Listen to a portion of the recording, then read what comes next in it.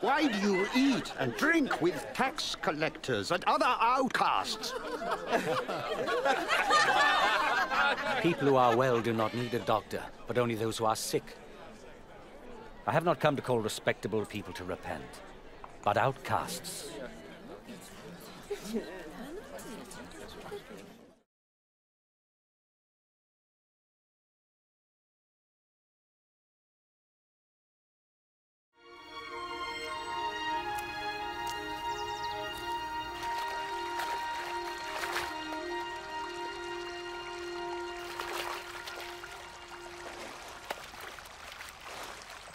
Teach us to pray, just as John taught his disciples.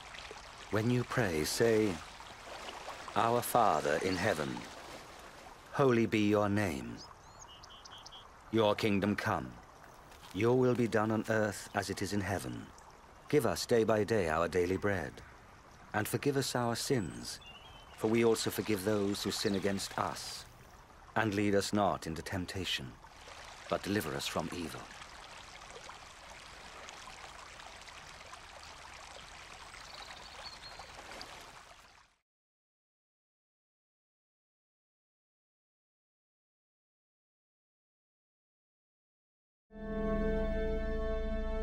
Then something amazing happened to two of the disciples. They excitedly came back to the others. The Lord is risen indeed.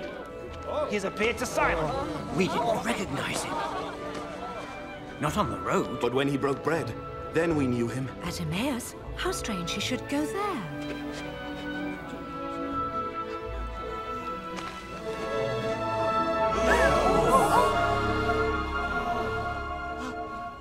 Peace be with you.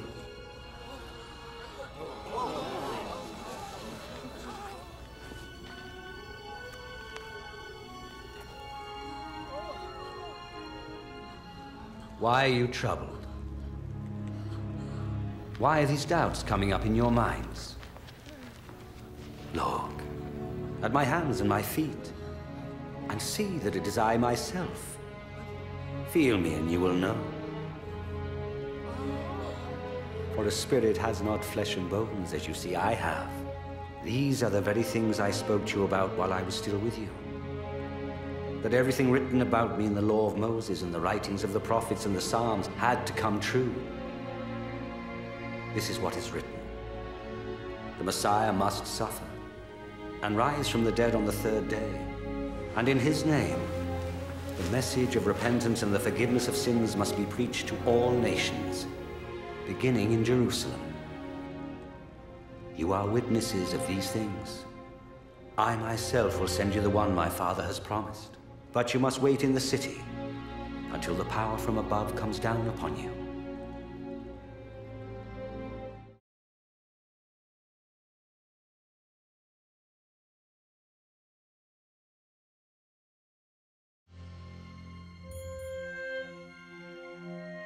In the Holy Scriptures, God declared the Messiah would come to be the Savior of the world. The life of Jesus gives evidence that he is indeed the one the prophets spoke about. Isaiah prophesied that the virgin will conceive a child and will give birth to a son. Centuries later, the birth of Jesus was the fulfillment of that prophecy. The Holy Scriptures declared that the Holy One to be born would be called the Son of God. This means that Jesus was to be called the Son of God in a spiritual sense. We see this in how he lived his life. He healed people from disease, forgave their sins, turned them back to God, and promised them a place in God's eternal kingdom. He offered himself as a sacrifice for sin in their place, and then rose again, conquering death. Jesus said, "No one can take my life from me. I lay it down of my own accord."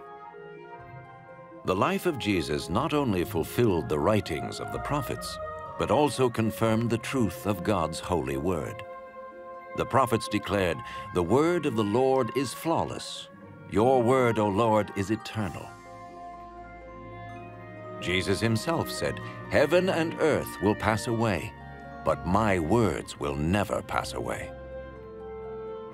Jesus came to give us life in all its fullness. But when man disobeyed God in the Garden of Eden, he chose to go his own way, and his actions separated him from the Creator. The Holy Scriptures declare that all have sinned, and the payment for sin is death. This means a spiritual death, eternal separation from God. But just as God provided a ram to die in place of Abraham's son, so he sent Jesus the Messiah to die in our place.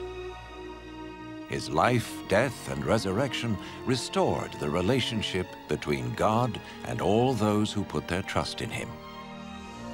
Now, those who follow Jesus not only have their sins forgiven, but are saved from God's eternal judgment.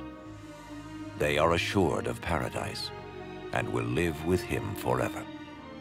It is this life and freedom from the guilt and power of sin that Jesus offers each person today. This does not mean following a religion, but choosing to have faith in Jesus, who says, "I stand at the door and knock. If anyone hears my voice and opens the door, I will come into him." This means turning to God and trusting Jesus to come into our lives, to forgive our sins, and to make us what he wants us to be. It is not enough to intellectually agree with his claims, nor to have an emotional experience.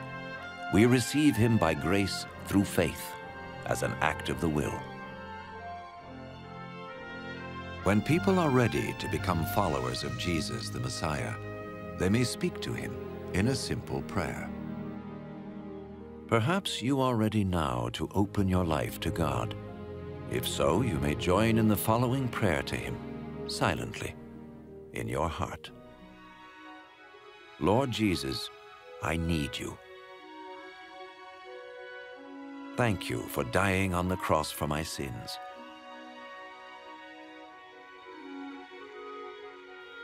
I confess and repent of my sins. I open the door of my life and receive you as my Savior and Lord.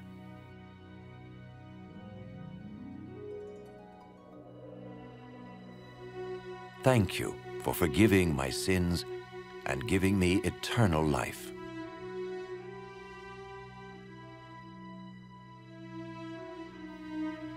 Make me the kind of person you want me to be. As I become one of your followers. Amen.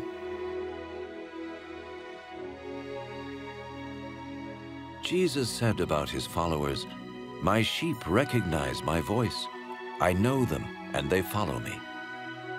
In order to experience the abundant life which Jesus promised, his followers talk to God each day in prayer and read or listen to his word. They tell others about him and meet regularly with those who love and follow him. Remember his wonderful promise. All power is given to me in heaven and in earth. Lo, I am with you always, even to the end of the world.